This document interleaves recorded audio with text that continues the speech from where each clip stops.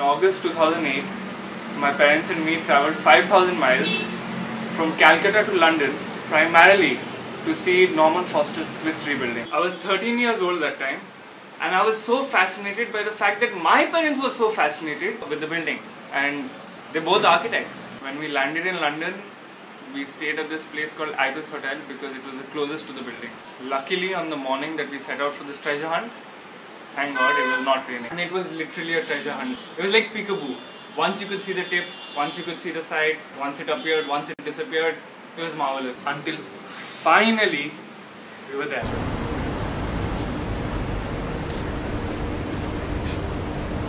It's alright. Anmol, don't try this. You don't try that crap. This is really cucumber building. Gherkin. Cucumber. Cucumber. It's a cucumber. Made by, who's the architect? Who's the architect? Anmol Hoon. Oh wait. I know who the architect is. Follow. Amitabh Bachchan. Sir Norman Foster. No, it's Amitabh Bachchan.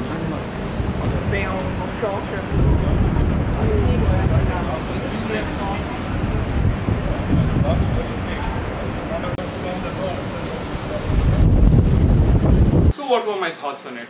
Was it all that great like my parents made it out to be? Honestly, as a 13-year-old, I was slightly disappointed. First of all, the design didn't seem anything great to me. It was like a simple elongated egg type. Secondly, the entire process of arriving at the building was really undramatic. It's not like the other buildings where you have a sense of approach to some sort of greatness, but this building had nothing of that.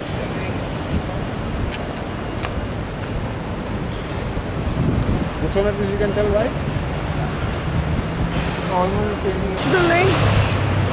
But that was then. I was 13. Today, 5 years later, when I know slightly more about architecture and I can understand the subtleties of design slightly more, I look at that building and I say, wow. The advantages of this shape are many.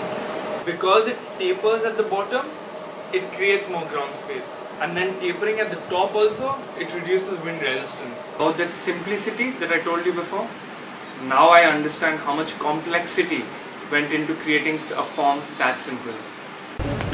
The drainage detail, best thing here, everything is sloping out. And that lack of drama. Now I think it's the exact point that helps the building integrate so well with its surroundings.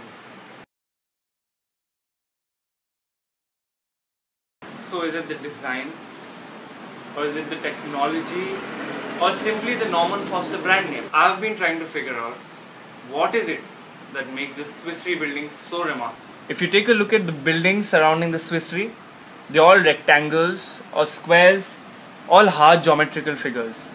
Now what Norman Foster did with the Swiss Re, he gave it a curved conical shape that made the building distinctly stand out. Another point determining the shape of the tower was to allow the smooth flow of wind around the building. Had it been a solid block like this, the flow of air would have been obstructed. But the Swiss Re tower, because of its curved shape, allows for the smooth circulation of air around the building. The basic plan of the building is based on two circles. One is the inner circle and one is the outer circle. This inner circle is the core of the building, or the guts.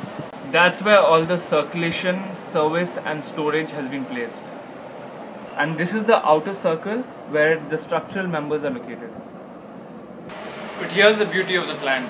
Each floor rotates 5 degrees from the floor below it. Each of these floors have these punches. Now if these floors were stacked one above the other, we'd have a simple straightforward atrium. Now because each of these floors are rotated by 5 degrees, we have a beautiful curved atrium. So what this does is, number one, it allows for wonderful passage of air, and two, it creates beautiful sight lines and interconnections between the floors. You can see what I'm talking about here. And the atriums are even reflected in the glass design. Now for the famous diagonal grid, or as it's known as the dia grid. The entire exterior glazing rests on these. And the beauty of the glazing is that even though the entire building is a curved surface area, there's only one piece of curved glass, and that's right on the tip of the building. Another interesting thing about the building is that the floor to ceiling height is 2.75 meters. So, if the tallest man were to walk into this building, he'd have just 3 centimeters clearance above his head. Oh, and I almost forgot. Parking, parking, parking. And when I went there was none. Turns out, there's only one level of minimum parking in the basement. And in fact, they've provided 4 times the mandatory space for bicycle parking. Now that's an environmental strategy, to reduce traffic and pollution within the region. So what do I think about the Swiss Re building? Is it really that great? It reminds me of an old Mark Twain joke. Mark Twain said that when he was 15, he thought his father was a complete dodo. But when he was 30, he was astounded to see how much his father had grown in the last 15 years. So I guess that's my take on Swiss Re. The more you learn about it, the more you know about it, the better it seems. And I hope this little video of mine will help you in understanding this building a little bit more.